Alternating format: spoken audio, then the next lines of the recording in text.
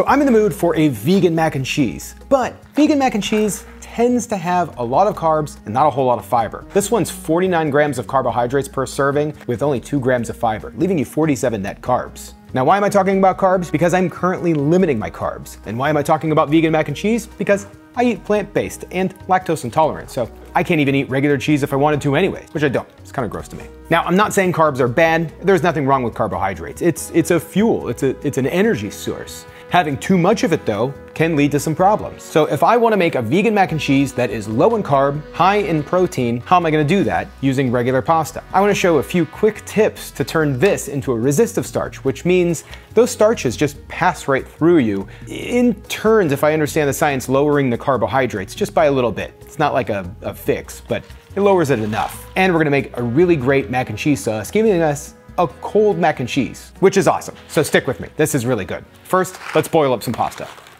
First, we're going to change the way we boil this pasta to help release some of these starches right off the bat. I'm going to be making 2 servings of this mac and cheese, so we're going to start with 4 cups of water in a small saucepan. Then, to make the water more alkaline, I'm going to raise the pH. I'm going to add a tablespoon of baking soda. This will swell the starches in the pasta and make it a springier, chewier macaroni in the end, making it easier to wash away some of that starch. Now I'm going to add about a tablespoon of salt, bring it to a boil, and we're going to add a cup of macaroni, which is 2 servings. Now, the first 2 minutes here are fairly important. The baking soda is going to react and gas off, causing a lot of foam, so you're going to want to watch that, take it off the heat if it starts to boil over. But then you're also going to want to stir for those first 2 minutes, because this is where the starches are the most reactive. Now that's with any pasta. The first 2 minutes, the starches are bursting and they're releasing. That's when pasta tends to stick together. Now after 5 minutes, this macaroni is done boiling. You can see it's much yellower in color than it normally would be, and it almost looks like it's not cooked all the way through, but trust me, it is. That's the baking soda. Now we're just going to strain it, rinse it under cold water until the macaroni is cold and the water is running very clear. Then we're going to toss it into a container and then into the fridge for it to cool down for at least an hour. Longer, the better. But that's plenty of time for today's sponsor. So I'm still getting a load of comments from people noticing how much weight I've lost, around 100 pounds.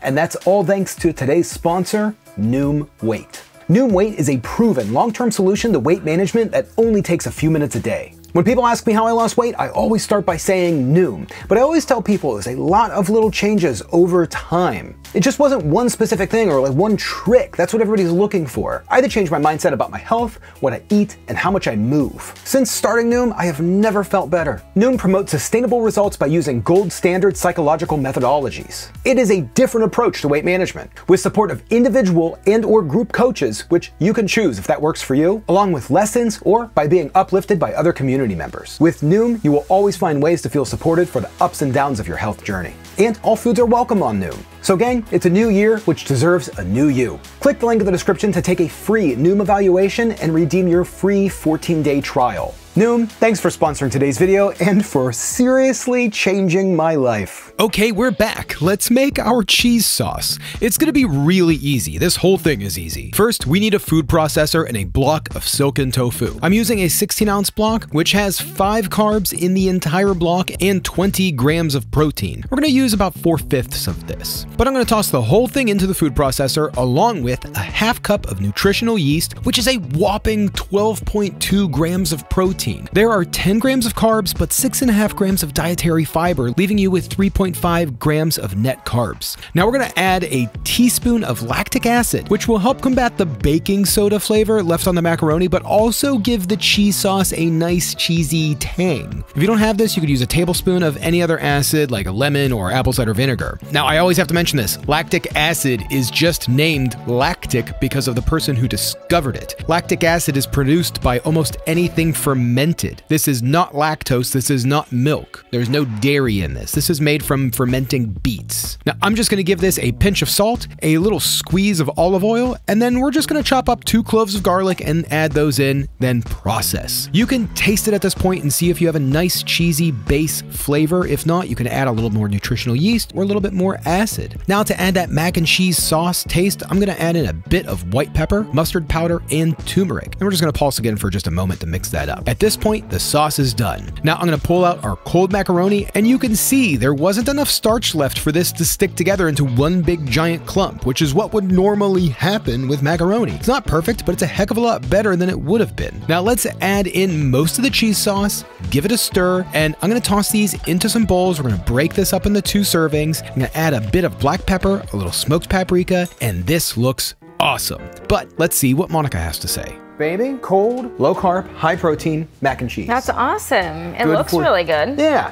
I mean, I just, you know, I added some extra seasonings to it just because it reminded me of like a macaroni salad, but, and it is gonna be cold, so there's gonna be some things there. Let's just see what you say. Okay, cheers. Well, it's good regardless of it being cold. It's just like a light and creamy sauce. Yeah, kind of, it's a creamy mac and cheese. I mean, I don't know, go ahead, tell me what you think. Yeah, Like, it's a creamy mac and cheese. It tastes like a light mac and cheese. It's nice. how's the macaroni?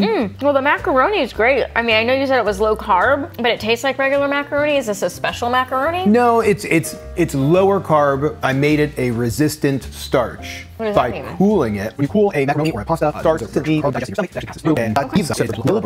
Well, that's cool. Do you have the cheesy taste? Oh, definitely. That's what I was saying. It's like a creamy cheese with a slight, I guess, acid or vinegary taste. I think, but barely. I was trying to combat the baking soda in the pasta by adding an acid to neutralize it. I like it. Either way, this is like a unique mac and cheese. I think it's gonna satisfy that craving. You could warm it up and still keep it a resistant starch, but you would wanna make sure that you keep it below like 140 degrees maybe. I'll put the actual number here on the screen. Well, I like how light the sauce is because it's cold. Like I wouldn't want like a thick, I would only really want like a thick mac and cheese if it's a hot, kind of creamy, cheesy mac and cheese, but this is like a light cheese cream sauce. This was a good test for me because I really did want like a good mac and cheese, and I wanted something that was gonna be a little bit better for me so I can keep my starches, my carbohydrates down a bit. And this is a big portion.